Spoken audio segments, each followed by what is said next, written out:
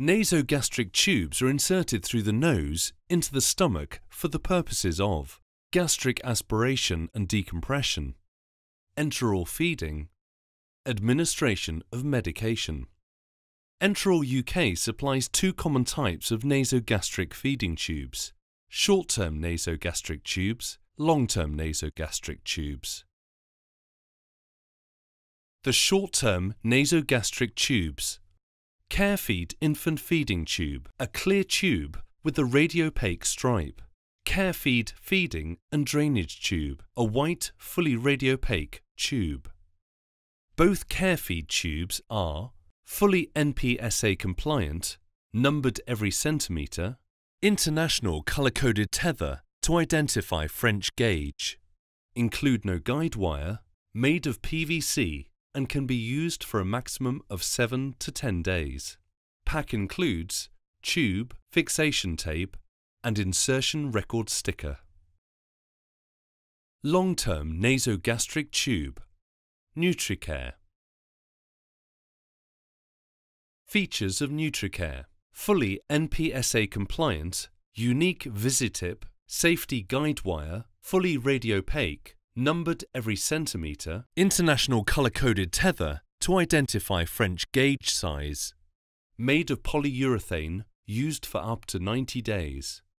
Pack includes tube with guide wire, fixation tape, initial placement safety card, initial placement safety sticker. Carefeed feeding and drainage tubes and Nutricare tubes can be differentiated by the cap at the end of the tube. Carefeed has a white cap. In comparison, Nutricare has got a guide wire and a purple cap. The advice within the video is in line with NPSA 2011 PSA 002. NG tube placement is a clean procedure. Follow local infection control guidelines. Equipment required: NPSA compliant nasogastric tube appropriate to purpose. Purple enteral syringe. pH indicator strips, which needs to be CE marked. Gallipot and receiver tray. Glass of water with drinking straw, if patient has a safe swallow and is not nil by mouth. Tissues. Fixation tape or AMT bridle. Water for flushing once gastric position has been confirmed. Tap water, cooled boiled water or sterile water, as per local policy. Non-sterile gloves and apron. Measuring tape for NEX measurement. In line with NPSA guidelines, 2011 fine-bore nasogastric tubes used for enteral feeding should be radio-opaque along their length and have external length markings. Clean work surface and prepare equipment at patient's bedside. Before placement, explain the procedure to the patient and assist him or her into a comfortable position, upright or semi-upright, supported by pillows, in bed or in a chair. Estimate the length of the nasogastric tube to be inserted by using the NEX measurement. NEX stands for nose, ear and SIFI sternum. Measure with the measuring tape from the tip of the nose to the earlobe and down to the SIFI sternum. Note the predetermined mark. Use this measurement as a guide only. Typically, an adult would be more than 50 centimetres. If possible, ask the patient to blow their nose and ask which side they prefer to have the tube placed. Check the nostril is clear and there are no anatomical obstructions.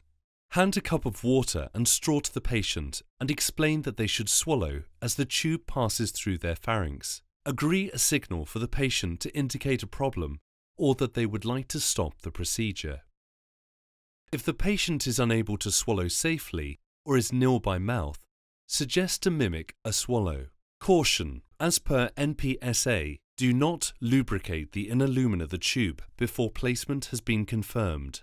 Insert the tube into the agreed nostril to the back of the nose along the nasopharynx. The patient's head should not be extended or flexed.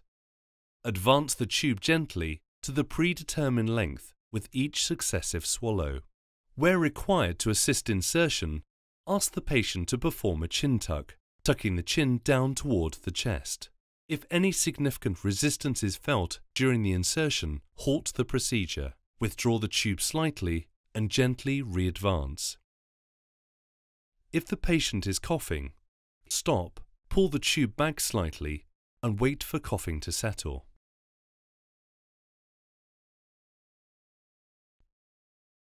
Before continuing, ask the patient to open their mouth to check the nasogastric tube has not coiled up at the back of the oral cavity.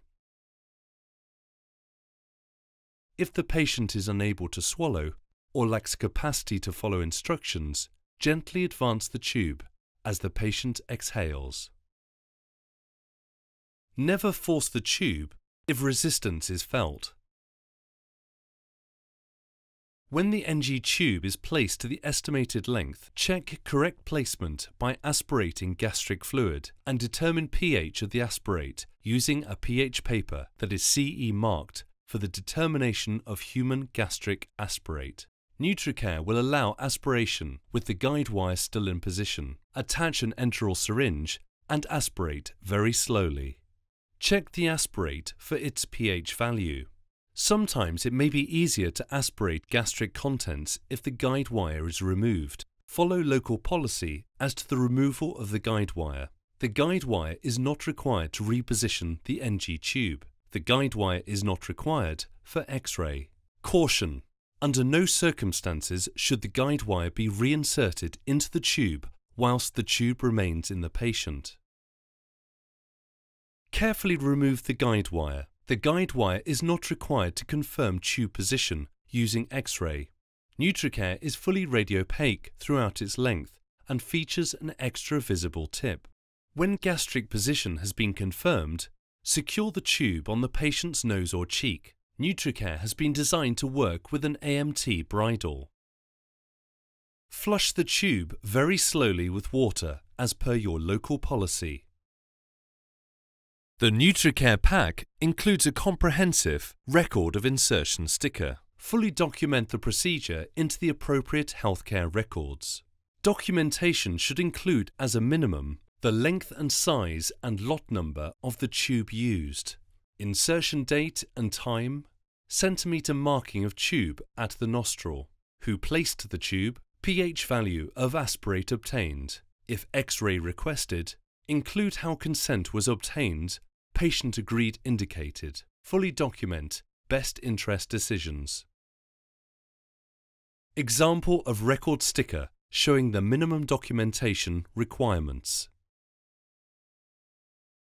NG tube care. The nose and tube should be checked and cleaned daily. If the nose appears sore or ulcerated, consider repassing the tube via the other nostril. Check NG position as per local policies and after any episodes of vomiting, retching or coughing spasm or unexplained respiratory symptoms. NG tube removal. Cap the tube, position patient comfortable, offer tissues. If tape is used, remove the tape, ask the patient to hold their breath and pull the NG tube slowly and steadily out of the nose. If bridle is used, cut one side of the umbilical tape between the nose and clip. Ask the patient to hold their breath and pull both the bridle and NG tube slow and steady out of the nose. Discard as per local policy. Document removal. On occasion, it may be difficult to obtain gastric aspirate on the first try. The following suggestions may help you. There may be no fluid in the stomach. There may not be enough gastric secretion in the stomach, which may be because the patient is nil by mouth. Ask or assist the patient to brush their teeth if possible, or perform mouth care to stimulate gastric secretion. Wait a few minutes and attempt to obtain gastric aspirate again. Tube may be above fluid level. Reposition the patient, e.g. turn patient onto their side. This may allow the tip of the nasogastric tube to enter the gastric fluid pool. Retry to gain aspirate. Tube may be in the small bowel. If the tube is placed into the small bowel, the pH will normally be 6 to 8 and bile will usually be present. Withdraw tube in small increments, testing the pH at each increment. 10 to 20 centimeters in adults, 1 to 2 centimeters in children. Tube may be in the esophagus. Advancing the tube can help reach gastric fluid present in the stomach. Advance in small increments, testing the pH at each increment. 10 to 20 centimeters in adults, 1 to 2 centimeters in children. Tube might be occluded in the mucosa or kinked. Using an oral enteral syringe, insufflate 10 to 20 ml of air in adults, 1 to 5 ml of air in children. This can help to move the tip of the tube and allow aspiration. It might be useful to wait 15 to 30 minutes and try aspirating the tube again. Gastric pH may be raised due to medication or continuous feed. If the patient has a safe swallow, elevated pH values might be addressed by asking the patient to have an acidic drink, for example orange juice. Aspiration can then be repeated. If possible, incorporate a break in feeding of at least 60 to 90 minutes, which may allow gastric pH values to decrease sufficiently. If pH is high due to medication, adjust timing to ensure the longest period of time possible has lapsed between administration of medication and pH testing. For example, do check first thing in the morning before giving medication. If pH remain outside the levels appropriate for feeding or aspirate cannot be obtained, the patient should be referred for an X-ray to confirm correct position.